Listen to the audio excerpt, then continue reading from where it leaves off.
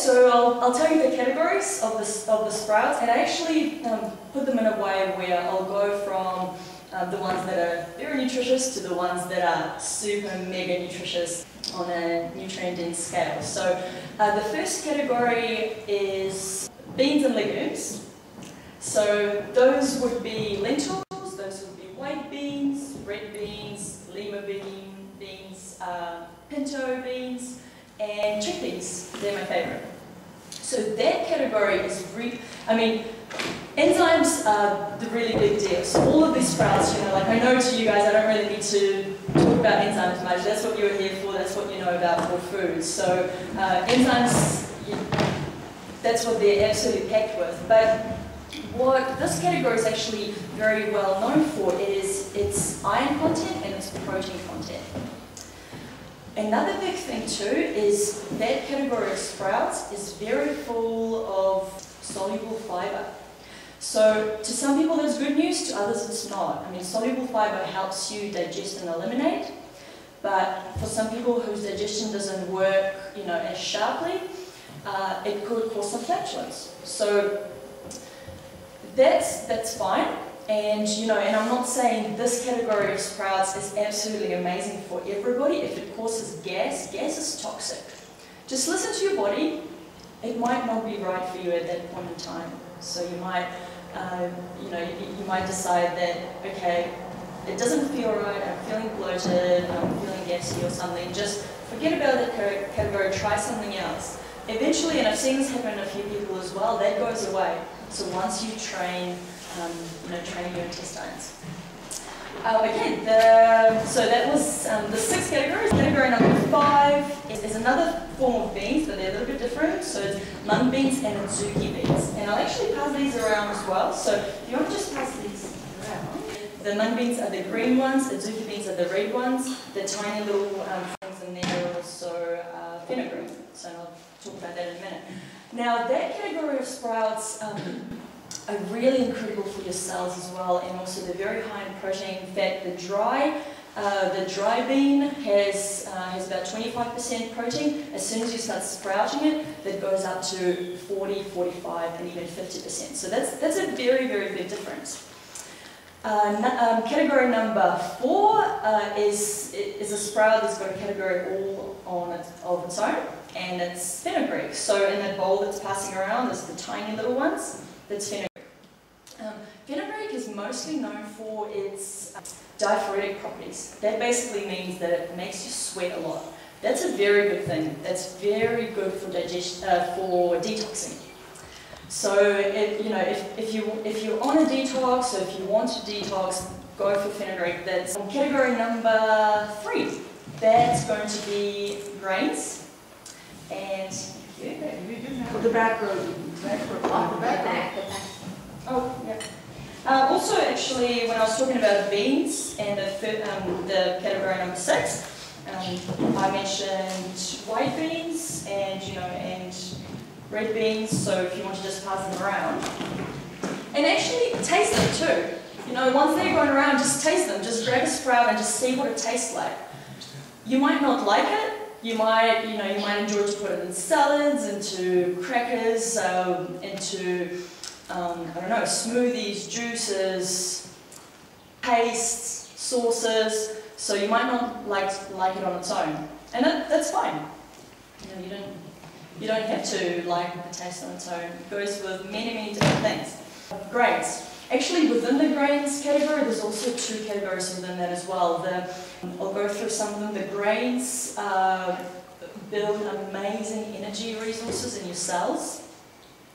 And also, what they're very well known for is enhancing libido in the males and increasing fertility in the females. So we have grains. Grains. Which grains? What's that? Which of the grains? Okay, so what are these again? Those green beans and red beans. Oh, that's all they're called, and there's plenty that you can buy here. I literally got them from a supermarket, and they've got rows and rows and rows of them. Many available. So the grains, you go for wheat, buckwheat, rye, spout, oats. That category are very nutritious, But if you want to go for the most alkalizing, the best grains ever are the really little ones. So you'll have quinoa, you've got millet, you've got amaranth, teff. So all of those grains, you go for the very, very small ones to give you, the most nutrition. What's really interesting too, those tiny little grains, even if you cook them, the molecular structure doesn't change very much. Enzymes go, but the molecular structure doesn't change much. And, make that part of your diet as well. I mean, you're not going to be eating bowls of it on their own. You're going to mix it with food that's full of enzymes anyway, with living food. So if you want something that's more dense, if you want maybe something warm, that's totally fine. Sprout them first and then cook them. So I'll get onto the sprouting a little bit later. Okay, so category number 2, moving all the way up. That's going to be seeds of vegetables, so small vegetable seeds. Those would be things like arugula. Clover. Definitely clover. There's what grows here in abundance. The green stuff, Mum, what did we put in our smoothie? Alfalfa, yeah. Yeah. So arugula, alfalfa, you've got broccoli, kale.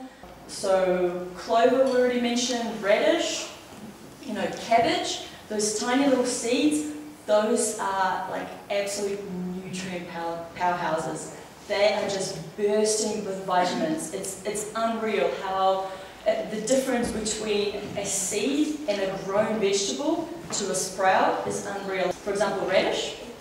If you break down the nutrient content, and if you say, if you're looking at, say, provitamin A, the international nutritional units of that sprout is about 350 to 400, compared to an actual radish that's been growing in your garden for 3 months.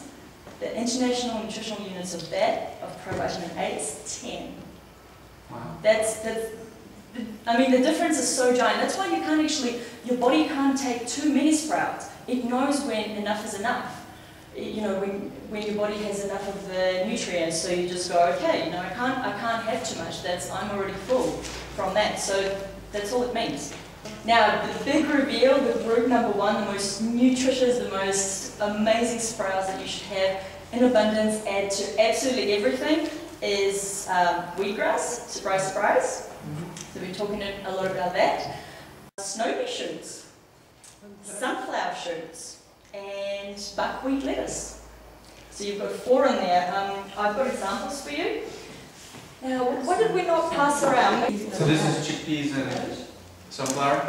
That's snow pea shoots. Oh, snow pea. Don't eat that so much. No, so when they're about 10 centimeters, you rip it off. They're your greens, you put them in your smoothies and juices, whatever. They're going to be very green. The reason why they're so powerful is because of the chlorophyll.